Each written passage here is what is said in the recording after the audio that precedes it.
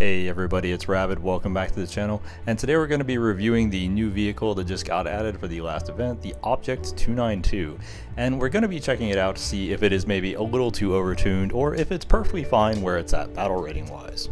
Now before we get started, one thing to note is that the Object 292 is an event vehicle, not a premium vehicle, so it doesn't efficiently research anything that is too far away from its battle rating, unlike the premium vehicles that you might be used to.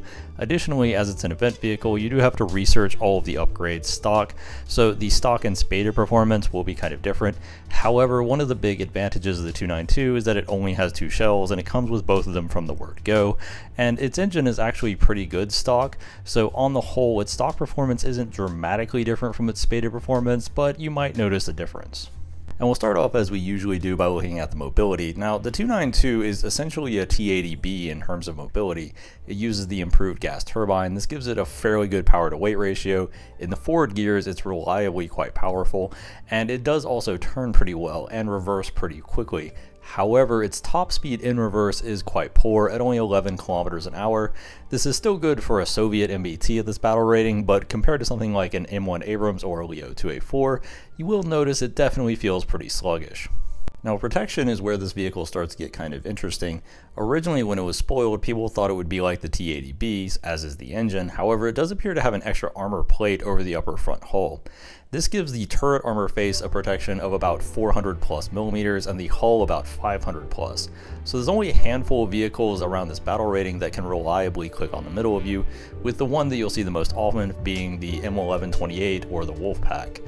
So on the whole, I would say the armor is pretty reliable. However, you do have standard Soviet weak spots such as the driver's port, the lower front plate, and even some areas around the breech. And it is important to keep those in mind because a lot of people that are used to engaging Soviet tanks and are just shooting these places by reflex will still take you out. One thing I did notice about these side profile shots is that because the powder charges are actually stored in the back of the turret, you have less of the ammo carousel to potentially block shots. So generally speaking, unless somebody actually hits something like a fuel tank that will screw up with the spalling, most of the time shots to the direct side will just take out both of your turret crew with no real problem. Your opponent can also shoot the turret bustle with the ammo in it. However, I found in practice that a lot of times the ammo just doesn't detonate for some reason, so this isn't really the best shot for people to shoot, but they will shoot there anyway. If I were to broadly characterize the armor, I would say it's quite good and quite reliable, or at least as reliable as any other tank's armor is at this battle rating. Obviously, you still have weak points, but by moving your turret, moving your hull, and making yourself a more annoying target, you will bounce shells more consistently, a lot more than most contemporary vehicles, so in this respect, I would say the tank is quite good. Firepower is obviously the star of the show with the Object 292, however, you have a 152mm auto-loaded cannon that fires one of the fastest darts in the game. It moves at almost 2 kilometers per second and has almost 700mm of flat penetration at point blank. So all in all, it is a very powerful gun. However, the high explosive round is no joke either. The high explosive round has almost double the explosive filler of the standard Russian 125mm cannon and can reliably one-shot almost everything, even including things like main battle tanks.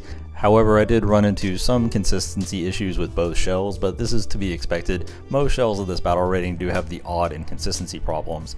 On the whole, you can kind of just take out whatever shell you want and main whatever shell you care to, which is pretty nice, and it leaves me in a position where I usually take more high explosive rounds with this tank than I do with a lot of contemporary vehicles because I know the high explosives can still basically kill anything. The autoloader itself has a 10-second fixed reload which never goes lower, and also has a 16-round magazine, so if you take 17 rounds, the only places the powder charge exist is in the back of the turret, so you are reasonably safe from ammo detonations in that scenario. Now, one thing to note is that 17 rounds may not seem like much, but in practice I found it was more than enough to have a good game because I wasn't having that much trouble one-shotting enemies, at least in most cases. So on the whole, I do feel like you can kind of get away with running 17 rounds. Firepower isn't flawless, however. The reload of 10 seconds is a little on the long side, however, because you can often disable enemies just by hitting them center mass, both with the high explosive and the dart, it's usually not that big of a deal. However, the bigger problems were the elevation speed, which is incredibly slow, so if you're fighting on maps that have lots of upward angles, it can be very awkward. Additionally, it doesn't have any machine guns. It doesn't have a coax or a roof-mounted machine gun, so occasionally you'll run into an enemy like a Chaparral where you don't really have a good or efficient way to kill it without without essentially having to reload to a high explosive round and fire that at it. So that is a little bit of a tedious aspect to the tank, but on the whole I would say it's not very bad, and the firepower aspect is quite good. In fact, you could basically take this at any battle rating you like and the shell is still effective, or shells plural, both of them still work against anything in the game. There are some other small factors that we have to discuss before going into any real conclusions on the vehicle. The first one is that the 292 doesn't have thermals. This is more of a problem if it were in another tech tree, but it turns out the Russian tech tree at this battle rating, most of the main battle tanks, in fact all of them, don't have thermals. The only Russian main battle tank with thermals at this battle rating is actually the premium terms. The T-80B is the lowest battle rating tank at 10.3 that actually does have thermals. The other one is the complete lack of smoke grenades, and that actually is pretty annoying, especially if you're in a position where you want to withdraw because you're in a major enemy movement lane, but you also don't want to leave yourself completely exposed from behind. So that one does kind of annoy me. In fact, the lack of machine guns, lack of thermals, and lack of smoke are all collectively minor issues. Occasionally they will get on your nerves, but they won't actually get you killed. And I feel the core competency of the tank, the firepower, mobility, and armor, are all really there in such a way that these other minor features don't really hurt you as much as they would on another tank that had much harsher limitations. Now we get to the part of the video where we start looking at some potential conclusions. I have been grinding the Russian tech tree pretty frequently at this point. I've seen a lot of the vehicles they have both at this battle rating and higher battle ratings, and at 10.0 the best you really get, at least in the main tech tree, is the T-72B 1989.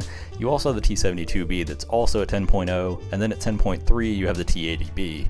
In performance, the Object 292 is far closer to the T-80B than either of the T-72s, and the real difference maker and the thing I think people really underestimate about this vehicle is the mobility. The mobility is incredibly good, especially for a Russian tank of this battle rating, and it allows it to get into key positions very quickly in a way that a lot of other Russian vehicles of this BR just kind of can't. Outside of maybe the BMP, most of them are significantly more sluggish on acceleration and in terms of overall top speed.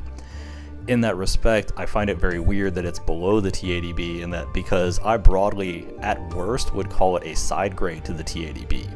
Obviously, you lose the machine guns, you lose the thermal imaging, you lose the Contact 1, and you lose the smoke launchers, but all of that's more of like minor stuff that sometimes matters and sometimes doesn't, whereas in terms of the key armor, mobility, and firepower aspects, it's more of a trade-off rather than a straight-up upgrade or downgrade. So unless you're running into a scenario where one of those aspects really comes into play, the T-80B and the 292 are roughly equivalent. In that respect, the 292 is basically just a T-80 at 10.0, which is kind of unreasonable to me, and I really don't think it should be at this battle rating. This isn't the first time we've seen something like this either. When the T-80 UM2 was added to the game, one of the biggest downsides it had over the T-80U and T-80 UK was that the T-80 UM2 had no thermal imaging. But that was really about it in terms of its downside, so it basically just ended up being a T-80U at a lower BR and ended up being incredibly good. So I don't really think something like a lack of thermal imaging or minor creature comforts are a major deal breaker for a vehicle in such a way that it should really move them up or down in battle rating, or at least not to any significant degree. And the difference between 10.3 and 10.0 is at least somewhat pronounced. Something like an XM803 can end up fighting this thing, and a MET70 can fight it without it being a max up tier, and neither of those tanks are particularly well suited to dealing with it at all. In addition, if you move it up to 10.3 or 10.7, the 292 can still fight and kill everything it meets with basically no problem. It's really just a question of, do you have good map positioning and awareness, and can you click on the enemy first? And if all of those are yes, you can beat basically anything in the game with the 292. So I don't really understand the rationale that leads it to be added to the game at 10.0, and this does feel a little peculiar in my opinion. Although, as I discussed with the 2S38 video, I do expect it probably won't move that much because, yet again, the Russian teams at 10.0 are kind of awful. But that's just my opinion. Feel free to let me know in the comments down below if you like or don't like the Object 292. Personally, I think it's a fantastic vehicle. If you have the coupon for it, I would definitely pick it up. I also anticipate this thing is going to go up in price a lot because it's a Russian MBT and a good and unique one. So if you do want to turn this over on the market, then it's also a great opportunity for that. Anyway, hope you liked the video, hope you learned something. If you did, please like and subscribe. That always helps out the channel. As always, don't give it to shoes.